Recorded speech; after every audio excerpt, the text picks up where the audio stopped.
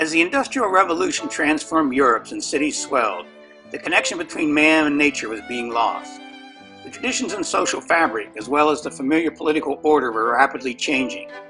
In Northern Europe, writers like Friedrich Nietzsche and August Strindberg were exploring issues of man's spiritual development.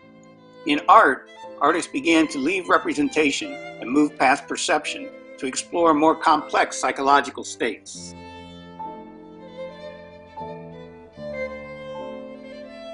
Influenced by Munch, Ensor, and Van Gogh, this new emphasis on emotional expression developed primarily in Germany.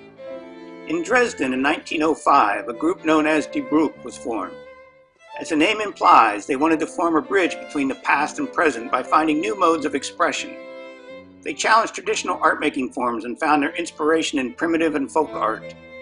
Their work expressed extreme emotion through the use of crude drawing and discordant colors.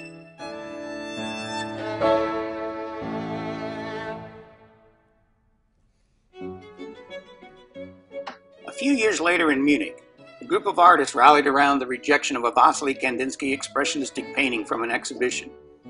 They called themselves Der Blue Rider, or Blue Rider Group. Like their colleagues in Dresden, they were looking for new methods to address spiritual truths.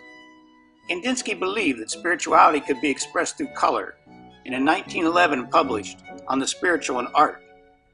This group, influenced by the developments in French painting of the same time, embraced a move towards abstraction. Kandinsky is credited with creating the first fully abstract painting. His development of abstraction would have far-reaching influence. These artists saw themselves as an avant-garde movement, not only in art but in social institutions as well. The Dresden group had moved into a working-class neighborhood, rejecting their well-to-do backgrounds.